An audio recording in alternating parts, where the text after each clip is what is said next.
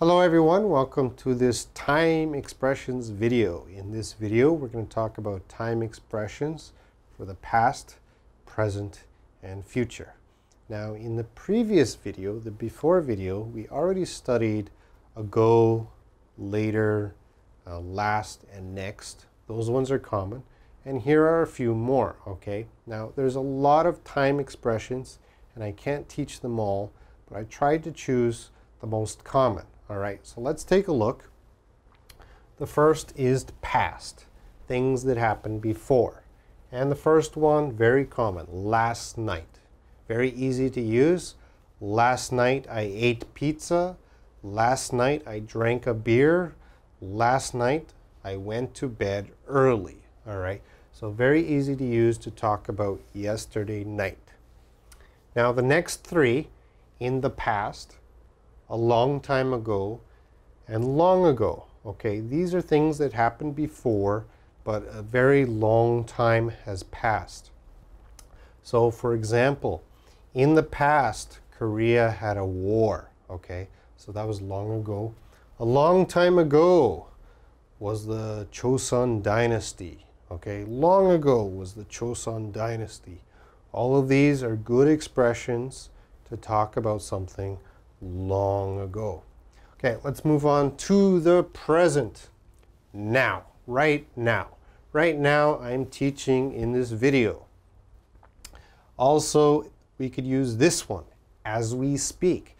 As we speak means the same as now. As we speak, I am teaching this video.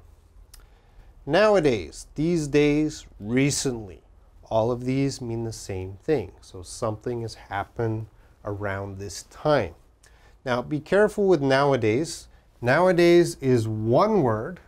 A lot of my students say nowadays. Nowadays is wrong. Don't say nowadays. You have to say nowa. There's an A there. Nowadays. Nowadays. These days. Recently. So nowadays the weather is very hot, or these days the economy is bad. All right. So all of them very similar. All right, let's go to the future. Soon. A lot of my students like to say coming soon, coming soon. Now, we usually use coming soon for movies that are coming soon. But just when we're talking with our friends, we don't usually say coming soon. We say soon. My friend is coming soon. That's okay. But I'm getting married soon, or I'm going to eat dinner soon, okay? I'm going to use it like that. Don't use coming soon too much. Tonight, I'm going to have a good dinner. Tonight, I'm going to go to bed early. Tomorrow night, okay? Tomorrow night, I have to meet my friends. Tomorrow night, I'm going to exercise, all right?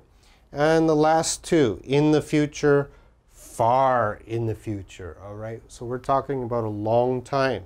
So in the future, I don't know when. In the future, I will get married.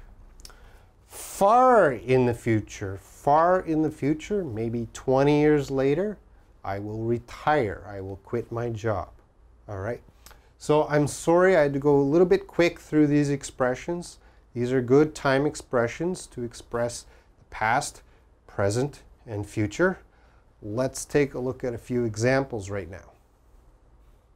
Okay, I wrote 3 sentences here to help you understand how to use the time expressions past, present, and future.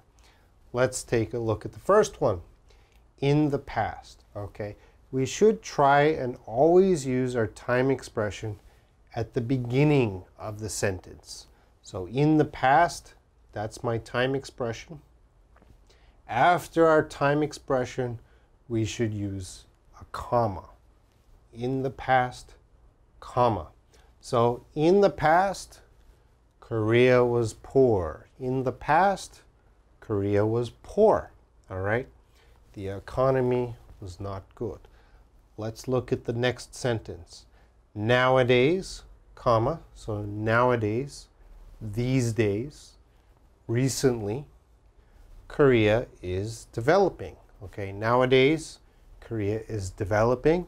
Again, I have a comma. And let's go to the future. In the future, Korea will be rich. In the future, Korea will be rich. In the future, far in the future, soon, maybe soon. Soon, Korea will be rich. Okay? So again, use the time expressions in the beginning, followed by a comma there. Okay? So let's look at some more examples. Example 1. Last night I had a job interview. Today I got a phone call. I was hired. Tonight I will celebrate at a good restaurant. Okay, example number 2. In the past, children were very polite. Nowadays, children are rude. In the future, I hope children are polite again. Right, next example. Recently, I have been sick. As we speak, my stomach hurts. Soon, I may need to go to the hospital. All right, the last example. A long time ago, I got married. These days, I have 2 teenage boys. Far in the future, I will have grandchildren. Okay, so those were some good examples of how to use the time expressions of past, present, and future.